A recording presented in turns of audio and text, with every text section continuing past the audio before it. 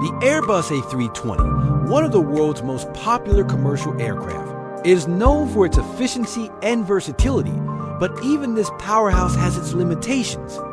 First up, maximum takeoff weight brakes released, 73,500 kilos. Maximum taxi weight, 73,900 kilos. Maximum landing weight, 64,500 kilos. Maximum zero fuel weight, 61,000 kilos.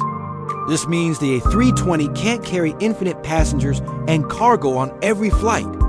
Maximum operating altitude of 39,800 feet. Maximum crosswind, 38 knots. Maximum tailwind, 15 knots. And in terms of airspeed, the A320 has a maximum operating speed of Mach 0.82 or 350 knots.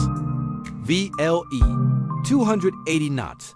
VLO extending, 220 knots. Green dot, 230 knots. This is also maximum flaps extension speed. Typical landing distance, around 1,500 to 2,000 meters. Despite these limitations, the A320 remains a workhorse for airlines around the globe, balancing performance and safety for millions of passengers every year.